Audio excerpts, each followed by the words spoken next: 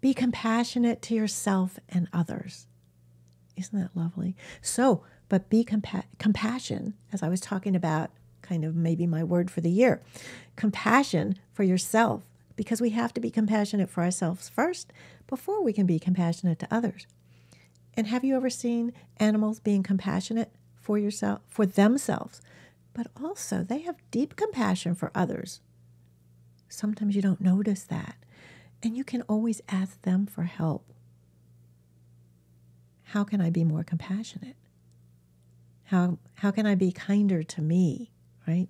They are more than happy to help you, to share with you.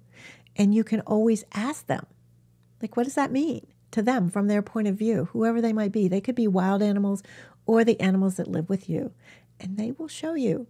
They are here to help us. You know, that's just so exciting.